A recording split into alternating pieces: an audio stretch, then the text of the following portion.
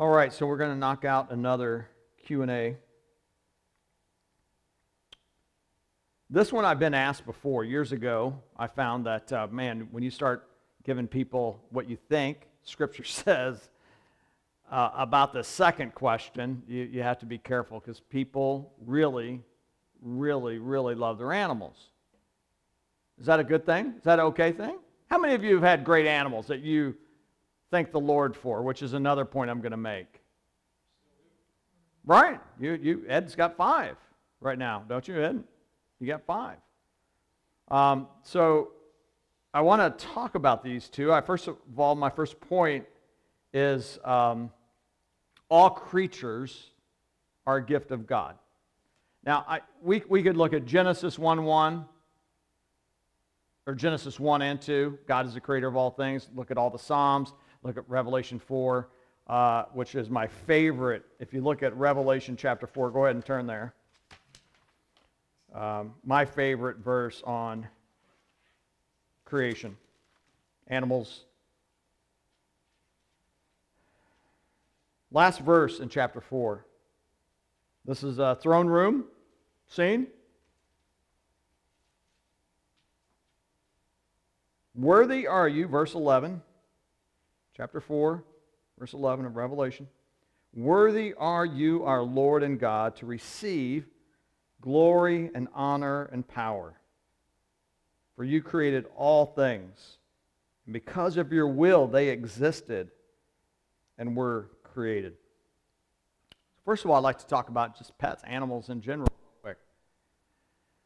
I wonder how many people who truly love their animals, I'm talking about Christians too, actually give thanks to God for the ingenuity, the creativity that animals really are.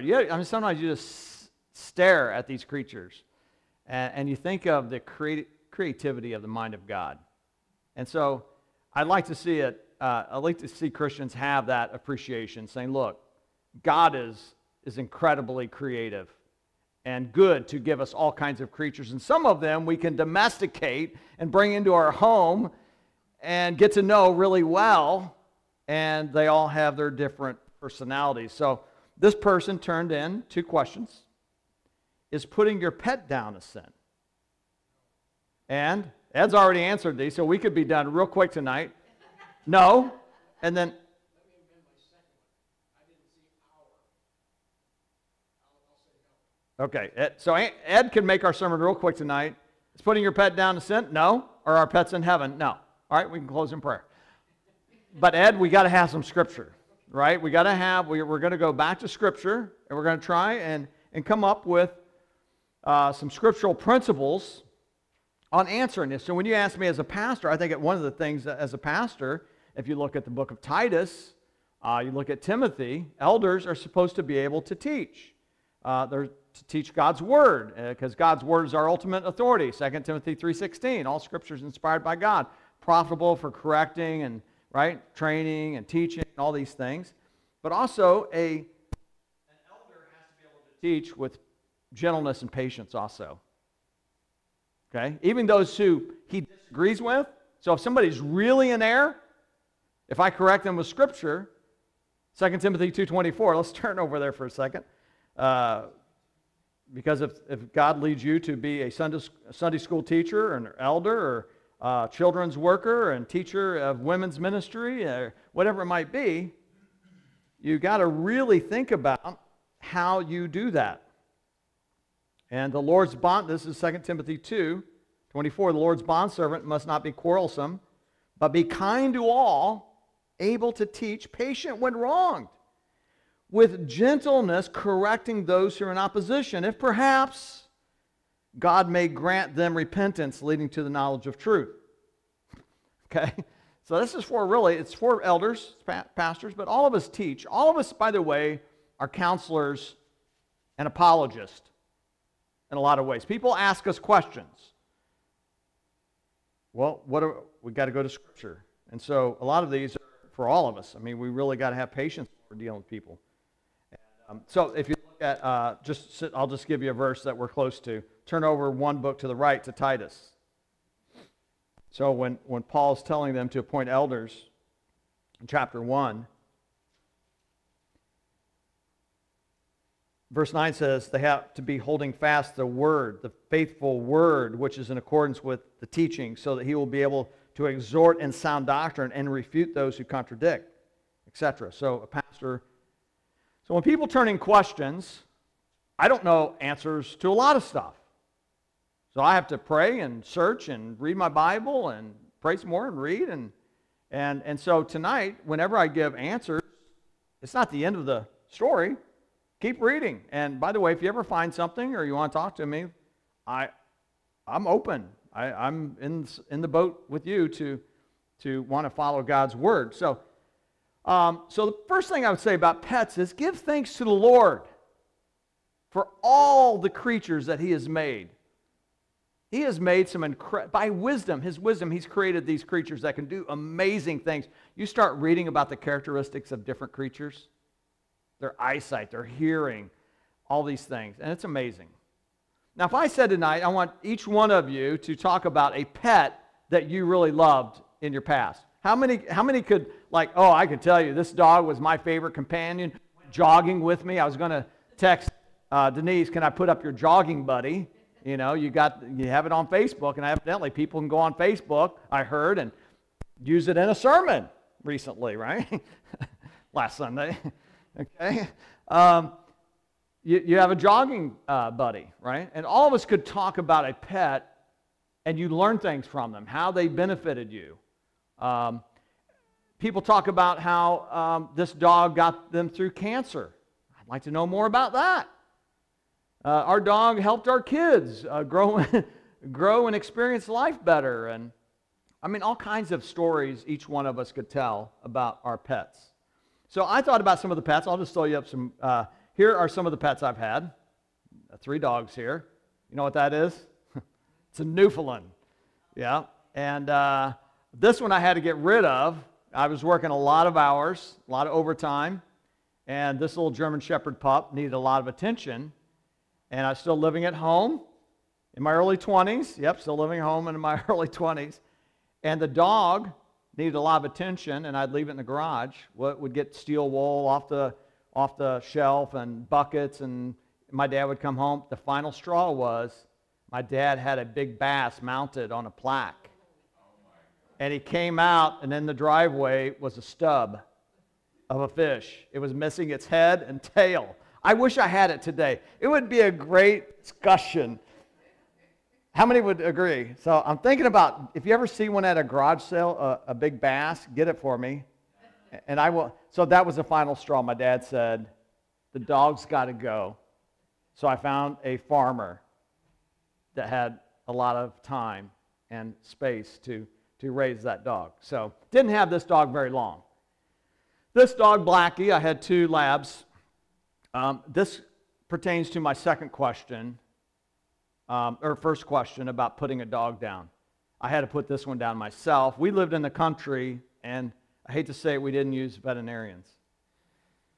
We should have, I know, but this dog would not get in a cab of a car, or a truck or a car. Yeah, it would run the gravel roads next to the truck. It would run miles with my dad, and if we were driving somewhere, run in the fields.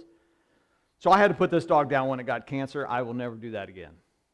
Somebody else is going to have to do it. And then another animal that we had to put down, yeah, that's me on this stubborn Shetland pony. It got founder. I didn't have a beard then. And my dad had to put it down, and he said he'll never do it again. He said that was very tough. And so next time I would recommend, if you're going to have to put a pet down, have a professional euthanize it, put it to sleep. And so when we deal, and by the way, my grandkids have one of the best dogs in the world. I mean, they love this dog. I've never heard growl, Amos. Never heard. Our oldest daughter, Alyssa, all their 4 kids love this dog to death. And they can lay on it, everything. And I've never heard that dog. That dog is very protective of all these kids. And so let me just say this. I know that you love your pets. And so this question tonight is putting your pet down a sin. Let's go to the book of Genesis, okay? The book of Genesis. Now, in chapter 1 and 2, God has created all things, and He's given mankind dominion. Right? Mankind alone has dominion of stewardship over God's creation. We are the highest of His creatures. And we are to take care of, conserve, be kind, till the land, all these things. That's chapters 1 and 2. And mankind alone, in verse 26 and 27, so after it says verse 25 of chapter 1, God made the beast of the earth after their kind, and the cattle after their kind, everything that creeps on the ground after its kind. God saw that it was good. Then God said, let us make man in our image, according to our likeness. Let him rule over the fish of the sea, and over the birds of the sky, over the cattle, over all the earth, over every creeping thing that's on the earth. And God created man in His own image. In the image of God, He created him. Male and female, He created them. And God blessed them, and God said to them, be fruitful and multiply, fill the earth, subdue it, rule over the fish of the sea, the birds of the sky, and over every living thing that moves. And then He says, I've given you the plant-yielding seed that is on the surface of the earth, and every tree which has fruit-yielding seed, and this shall be food for you. And we also see that it was good to look at and good to taste, and all of these things in verse 9 of chapter 2 and verse 16. Etc. So anyway, all right, so my point is this. Mankind alone is made in the image of God. To take the life of a human being is a capital punishment. Now take a look at chapter 9. We're moving with this question. But first I just want to establish something. Only mankind is made in the image of God. At first, we were eating plants.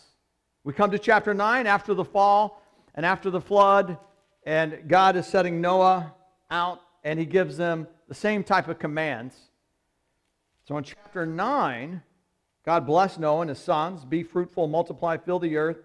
The fear of you and the terror of you will be on every beast of the earth and on every bird of the sky, because something has changed. Something radically, I can't get into this topic tonight, but something's radically changed. And every moving thing that is live shall be what? Verse 3, food for you. I give all to you, as I gave the green plant. So now something has changed. We can eat the animals. It means we can kill them. Doesn't mean that we show disrespect and not treat them with respect and just do whatever we want. We are to take care and be good stewards and conserve the earth, etc. But we can take the life of animals where we can't take the life of innocent human beings. That's called murder. Of Exodus 20, verse 13. But in chapter 9 here, let's keep reading.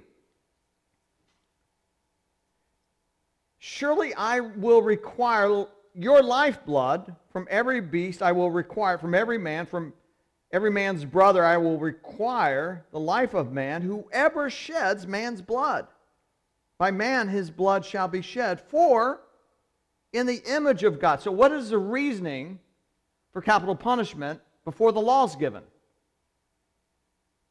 Man alone, men and women are made in the image of God. So if it's clear-cut case where we know a person has committed murder, capital punishment is justified. No doubt about it. Before the law is given to Moses. Now, but yet we can kill the animals and we can actually eat them. Now, the sacrificial animals, they killed and they ate them. I know, I'm just saying that when we talk about this first question, is putting your pet down a sin, it's not a sin. And we're not talking about abuse, but we're talking about, usually when people want to put a pet down, it's because it's suffering. It's got cancer. It has bone deformities that they said, you know, with a horse, founder got so bad that nothing could be done. And my dog had tumors. There's nothing that could be done. And so we did put them down. Why can't we do that with humans? Because we've not been given that authority. It is wrong to take innocent human life.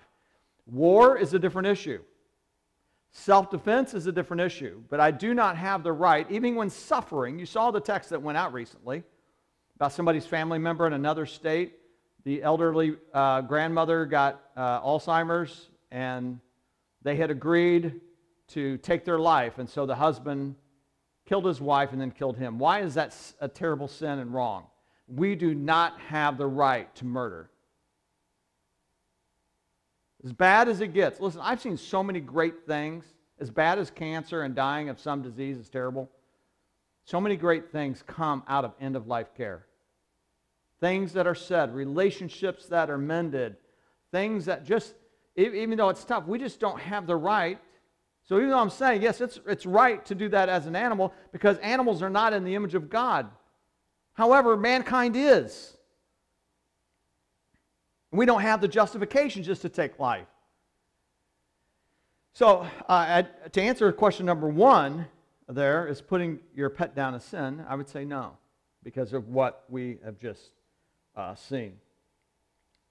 And with that, I would like to see more Christians thank God for the animals that they do have, even in their death. You know, we love this animal, it does this, this, and this, but who created the animals that you actually love and made them in that way? Yes, we domesticate animals, but the original design of all animals is God. And aren't you glad you get to have animals as great, can we say companions and friends? Not friends, I guess. Well, maybe, I don't know. We have to be careful with our words. Oh, they're family to me. Okay, we know what you're saying, but there is a big difference. And you want to really throw a wrench in it? If you saw a kid drowning, well, how's that question? And a pet, your pet drowning, which one would you try and save? And I've had people say, yeah, if there's a stranger who's drowning. Even someone that you don't like Yeah. drowning versus your pet, who are you going to say? It's a terrible, hopefully that's a no-brainer. Did you hear the question? Somebody's drowning, and your pet's drowning. Which one are you going to save? Hopefully you would save the human. 70% of high schoolers would save their pet. Wow, okay. Well, I hate to see, a lot of adults would be right with that. So, yeah. So, having a high view of mankind, having a deep appreciation for all the things that God has created, and then saying, yeah, it is not a sin because you're doing it out of compassion, ultimately here. With animals, it's just that we don't have the right when it comes to human beings. That's only God's ultimate. He's the one in charge of that. So, I don't like to put a pet down, but I've had to. And you've had to. And that's probably all I'm going to say about that one. How many have had to do this? Raise your hand. Everybody here. Everybody here, it looks like. That's very difficult, isn't it? Yeah. You get attached. You have all these memories. And we thank God for those memories that we do have. Now, which brings us to the second question. As we talk about memories, with our animals, that's all we have, in my opinion, as I look at God's Word. Okay? Whereas, if I have loved ones who know the Lord, I don't just have memories now. I'm actually going to be reunited with all those in Christ. That's far different than the pets. Now, if you do a Google search, there are people who say, hey, I reason this way. God knows that you love your pets, and so I'm sure in God's understanding of grace and all of that, that He's going to have your pets in the new heaven and new earth. And I'm like, where is the scripture for that? Instead of just saying, well, I just know God well enough, or I just think it's just the character of God. We have no scripture that says that. That would mean your pet would have to be resurrected. Now, your pet's died. We're talking in the new heaven and new earth.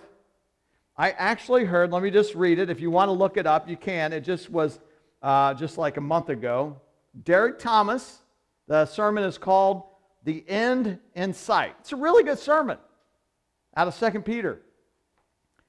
Because 2 Peter 3 talks about a new heaven and new earth.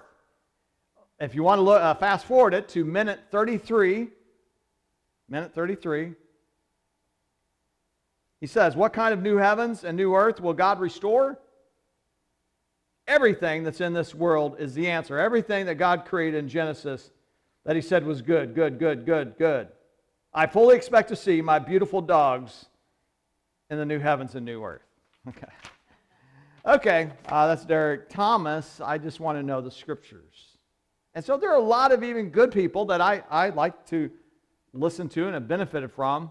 If I saw, I don't know Derek Thomas, but I would just like to say, you didn't give any scriptural references for that.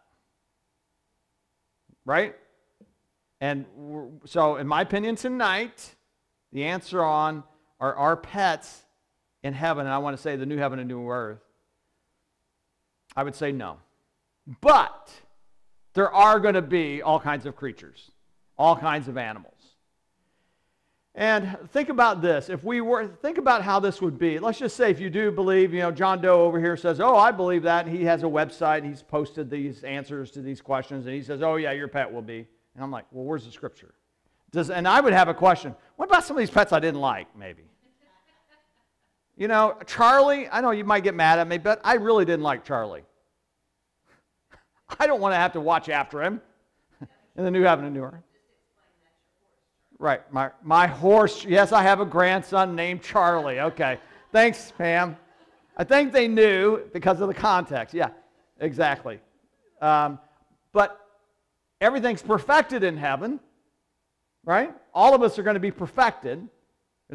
In the new heaven and new earth, there's perfection. So Charlie would be a perfect Shetland pony, even though I want a white stallion. So now I'm joking here in a way. Would that mean my goldfish and my hamster and my frog pet and my turtle pet? So when somebody says your animals will be, do you see how weird it could be? Yes, Ed. I qualify that by saying, if that is your will, Father, you will make it happen. Right. If not, it won't. So yeah. that's it up to him, not me. Yeah. So Ed said, if it's your will, I'd like to have that. That's a good submissive attitude. By the way, this wasn't a question from you. This person put their name on it. But yeah, a lot of people have this question. And Ed has the right attitude. Lord, if it be your will, that sure would be nice. So in my mind, is that just the ones you want, though, or is that the whole list of all the pets that you've had? How many have had a lot of pets? And a lot of different. Some people have all kinds. They have boa constrictors and salamanders and even cats, and how many of you really love your cats? Yeah. But a dog, you come home and a dog just loves you no matter what. Why do so many people love dogs? Because most dogs, you have a bad day, they're so happy to see you. And you could go out and work in the garage and come back in, and they're just as happy to see you again. Am I not right? Can they really help people psychologically even? Yes. Yeah, they can. So I would say this, give thanks to God for the wonderful animals that you have had, and not go to the, I think, unbiblical point to say, oh yeah, they're going to be there. Now, why would a pastor be tempted to tell people that? Because that's what they want to hear. And years ago, one person got really upset. Seriously, got really upset. Because when they asked me, I said, I don't see any evidence for it. So, give thanks to God for what you have. Now, I want to look at some other verses about the new heaven and new earth and take this a little bit further. So, if you want to write these down, 2 Peter 3:13, Peter talks about a new heaven and new earth. That's what we're longing for. Revelation 21 and 22 talk about a new heaven and new earth. But the first really references to it comes in Isaiah. Isaiah 65, 17 through 25, but we're going to start with Isaiah 11. And this is why I say, well, there will be animals in the new heaven and new earth. I just can't say by the authority of God's scripture, God's word, that your pets will be. That would mean that they would have to be resurrected, your pets. And we just don't see any evidence of that. We only see humans being resurrected. Right? We get resurrected bodies. We're going to live eternally with the Lord, but I don't see anything else. But God, since God is going to create a new heaven and new earth, I like Ed's point of view. Hey, if it's His will, yeah, Ed, if that's His will, hey, praise God that He would do that. But so, chapter 11, we have this shoot. This little sprig will come up from the stem of Jesse. You cut down an oak tree. A few years later, what's happening? These little sprouts. And so this is a messianic psalm that an ancestor from Jesse is going to come and talks about the Spirit of the Lord will rest on him, etc. He's going to judge with righteousness, verse 4. He's going to strike the earth with the rod of his mouth. We see that in Revelation 18 and 2 Thessalonians 2, if you want to see those cross references. 2 Thessalonians 2:8 says that Jesus destroys the Antichrist at his glorious appearing. So this text, when it talks about he will strike the earth with the rod of his mouth and with the breath of his lips he will slay the wicked, I think this is reference to the second coming. When Jesus comes to set up his millennial kingdom, and after that is the eternal state. Righteousness will be a belt about his loins, and faithfulness will be the belt around his waist. The wolf will dwell with the lamb. The leopard will lie down with the young goat. The calf and the young lion and the fatling together, and the little boy will lead them. A cow and a bear will graze. Their young will lie down together. The lion will eat straw like an ox. The nursing child will play by the hole of a cobra. A weaned child will put his hand in the viper's den. They will not hurt or destroy in all my holy mountain. For the earth will be full of the knowledge of the Lord as the waters covers the sea. Is that exciting? What do we have? We have a good creation, everything perfect. Then we have sin entering in, and we have devastation after that. Ruined relationships, all of life is affected. We have prisons and diseases and all kinds of wicked stuff happening, right? We have redemption that comes. So this is an overview of what we see in Scripture. We have God redeeming, but where are we going? Where's it all pointing to? It's pointing to a new heaven and new earth. And this is what I like to vision it. What was lost in the fall is going to be what? Regained. He's going to bring the story all the way back around. Because what we see now is not where it's going to always continue to be. And so I like to share these verses because we can say that we're going to have a radical view of a coming kingdom in which the lion is not going to divide the little lamb. Right? Try that today. Something's going to be changed in creation. And so these animals will be here. Now, is God just going to create a bunch of new animals? Well, it sure sounds like it. New heaven and new earth is totally renovated. So, now, another set of verses. Turn to the back of Isaiah, the last couple chapters, 60, 65.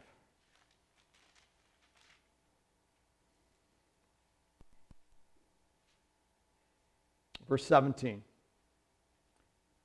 For behold, I created new heavens, new earth. Former things will not be remembered or come to mind. That's what Revelation also says, Revelation 21. Former things will not be remembered or come to mind. Be glad and rejoice forever in what I create. For behold, I create Jerusalem for rejoicing, or people for gladness. I will rejoice in Jerusalem, be glad in my people. There will no longer be heard in her the voice of weeping or the sound of crying. No longer will there be in it an infant who lives but a few days, or an old man does not live out his days. For the youth will die at an age of 100, and the one who does not reach the age of 100 will be thought accursed. So many people believe that this is kind of like millennium and the eternal state being mixed together here as he's describing it. They will not labor in vain or bear children for calamity. For they are the offspring of those who are blessed by the Lord, and their descendants with them. It will also come to pass that before they call, I will answer, and while they are still speaking, I will hear. Here it is. The wolf and the lamb will graze together, and the lion will eat straw like an ox. The dust will be the serpent's food, and they will do no evil or harm in all my holy mountain. So it says it again. So, therefore, I think when Peter talks about in 2 Peter 3, a new heaven and new earth, and John is told there's a new heaven and new earth, what can we conclude? Maybe our pets aren't going to be there, but everything that we love about the animal kingdom and its varieties are going to be there. And let me just close with this passage and this thought. I wish people were that upset about, hey, not all my family's going to be there, and I'm going to be happy. You know, there are some people that as far as they're living on earth, they have no other family members that are Christians. You know how hard that is? And what do you tell them? You're going to be eternally happy. How do you know? Because that's what Scripture says. How can I be eternally happy? Because you're going to be in the very presence of God. I can't be happy if I don't have my little puppy there, or my dog, or my horse, or my cat. I just won't be happy. Yes, you will. So if somebody responds, I won't be happy if I know my pets won't be there. Yes, you will. Look at Psalm 16:11. 16:11. You ought to memorize it. I need to. You got it? Psalm 16:11. You'll make known to me the path of life. In your presence is fullness of joy, and in your right hand are pleasures forevermore. John 17:24 is a prayer that I pray with a ton of people before they die. Father, this is my prayer. All that you've given me would be with me where I am, and that they would see my glory. So that beatific vision, the vision of being in the very presence of God, you will have the fullness of joy forever, even if, I'll go so far, even if you don't know anybody else that you knew here. You will be eternally happy. Why? Because you're with the one who actually matters in all things. Is that hard for you to comprehend? Yeah. But that's what it says. I just wish more people would ask questions, and I understand this one because we all have pets, so it's a good question. Many people ask it.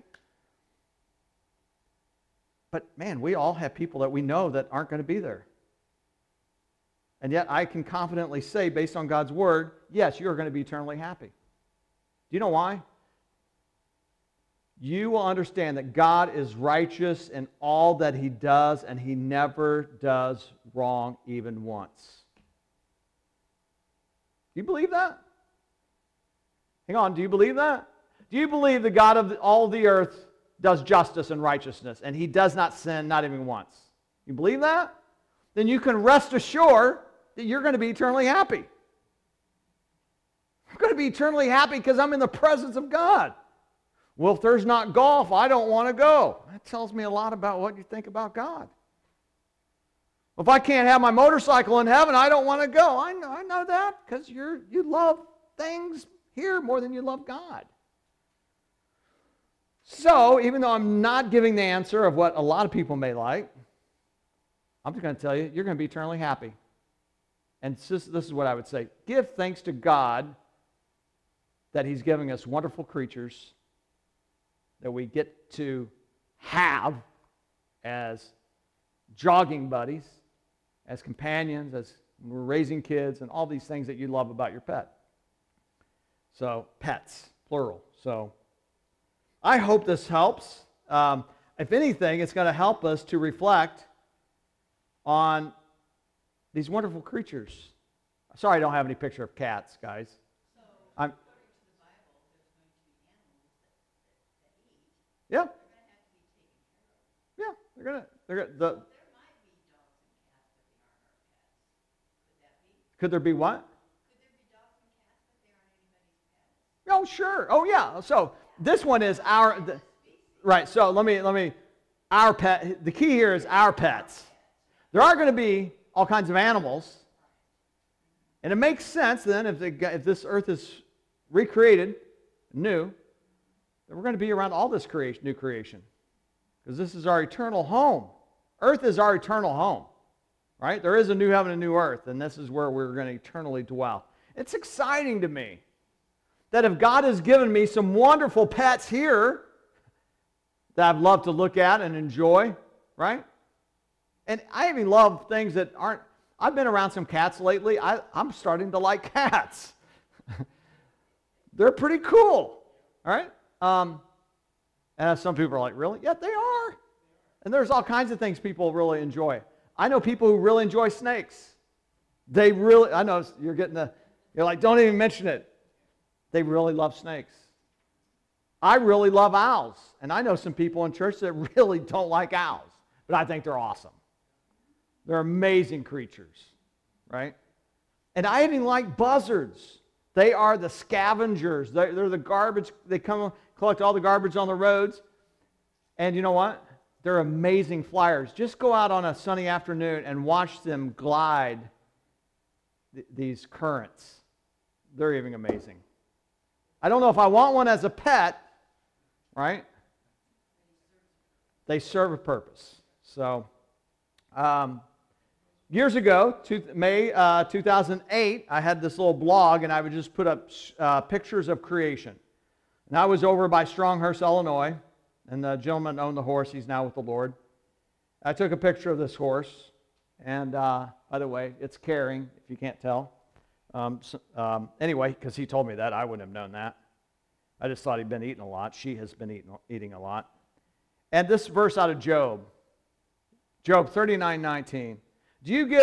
God's asking Job, do you give the horse its might? And the answer is no. Do you clothe his neck with a mane? And the answer is no.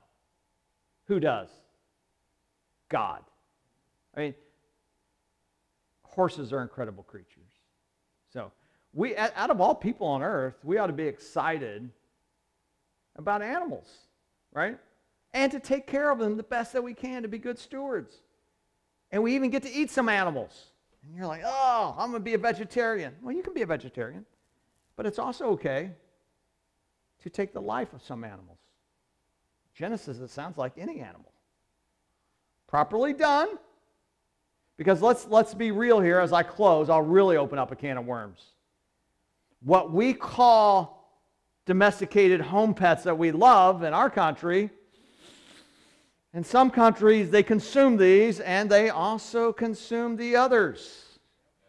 Okay? So I'm just saying, we have to put things in perspective. I left on a good note, didn't I?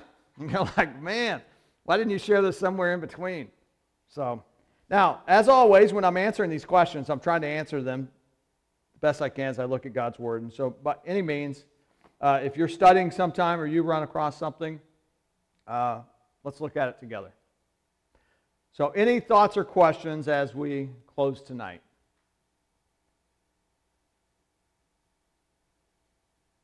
Okay, let's pray.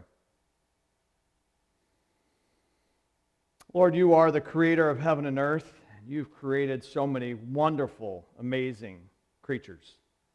And some of them we can really get to know and take care of. And we long for the day when there's going to be a new heaven and new earth, where righteousness dwells, when the curse is reversed. Help us to long for those promises to be fulfilled. And in the meantime, to be good stewards of what you've given us. We thank you for those animals that we get to domesticate and learn from and have live in our own homes, some of them. And we give you thanks for them. Help us to have a good perspective on all of life based on the foundation of your word. And Lord, it's so encouraging to know that in your presence is fullness of joy. We don't have to fear about being sad. It will be glorious. In Christ's name we pray. Amen.